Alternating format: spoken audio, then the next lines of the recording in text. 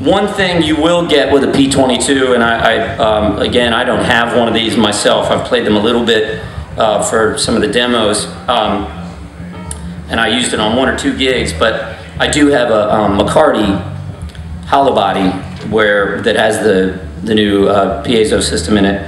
And with this switch is full electric output only. When you're in the center, it's the electric and the piezo pick up together, and here it's piezo only.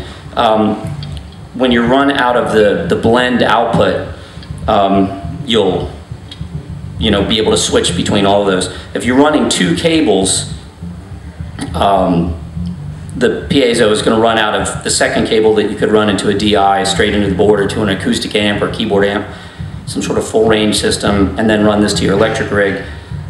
I typically, when I'm doing that, I typically leave it in the center, and this becomes your volume for the piezo sound, the acoustic sound, and this is your electric sound. Or if you're running a pedal board with a volume pedal, you can do it with your hands free. You can have your acoustic sound going, and with just the volume pedal on the floor, you can blend in some electric to thicken it up, or go between kind of like a hybrid acoustic and electric sound, if you're trying to cover a couple guitar parts on a song. But the reason I'm pointing this out, even though we're not really demoing the piezo side, I say that all the time, when you're only going out of one output, the blended output, and you're in the center position, this all the way off, there's a tiny, tiny bit of bleed from the piezo pickup introduced.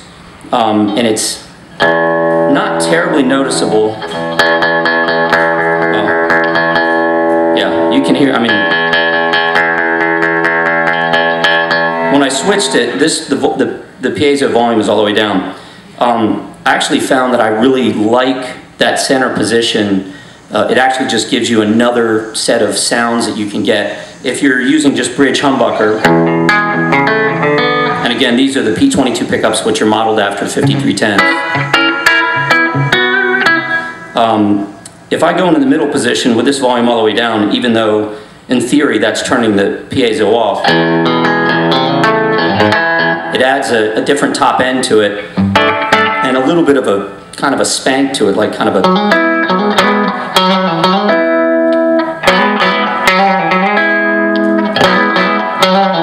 So even if you're not really using it for like a full acoustic sound, it just gives you a whole nother palette of sounds that you can use. The switching on this is a 5-way blade switch. All the way back is the bridge pickup. The second position is the neck pickup as a single coil, and the bridge pickup in full humbucker.